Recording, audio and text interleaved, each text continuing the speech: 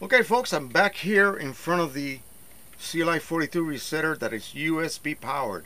This is very important because USB powered resetters provide constant level of voltage, and you need that to ensure that the chip is being correctly written to and that there is no loss of voltage and therefore possibly corrupting your chip. So you have to have constant power. This is why I prefer the non-battery type of resetter. These are not so portable, but they're a lot more reliable.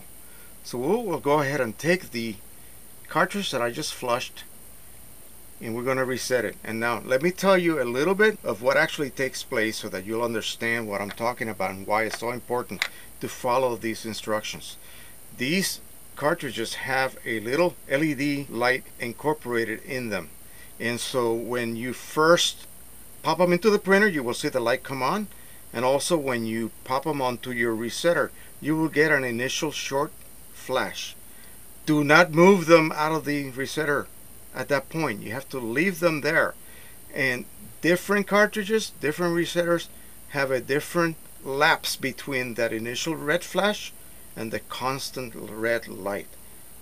The resetting, here's a little secret for you, the resetting or the writing of the code to tell it that it's now full takes place during that interval between the flash and the moment where the red light is constant.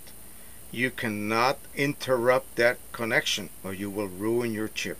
You may get away with it once or twice, but if you do that often, you will end up ruining your chip, and you might as well throw that card out and start with a fresh one.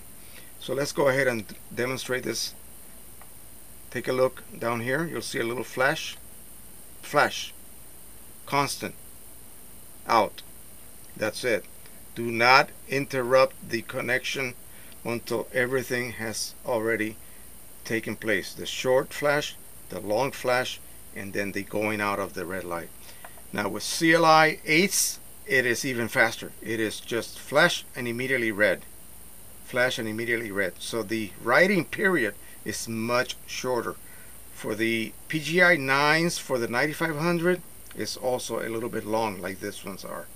For the PGI 72s, for the Pro 10, again, much longer period between that. Let's do the blue one, the cyan. Wrong direction, Joe. Okay, watch the light. Flash, constant, out. That's the only time when you can now safely remove that cart. If you interrupt that and you have to do it 2 or 3 times, you might end up with a chip that no longer is recognized by your printer. And that is just a little hint. That was actually put out by Precision Colors recently in one of his videos. And by the way, go to the Precision Colors channel on YouTube. Lots of great information there. Lots of great information pertaining specifically to some of his products as well as just general techniques. The guy is a veritable genius. I wish I knew that much. Alright, so that is it. Remember, do this correctly. These carts will last you the lifetime of the printer. Okay, if you do this correctly, refill correctly, recondition the sponges occasionally, these carts, there's nothing in here to wear out. The only thing you could ruin is your chip.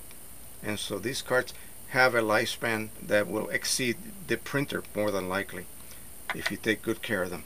Okay, so please like, please subscribe, and until the next time, and of course share. Happy printing, and bye bye folks.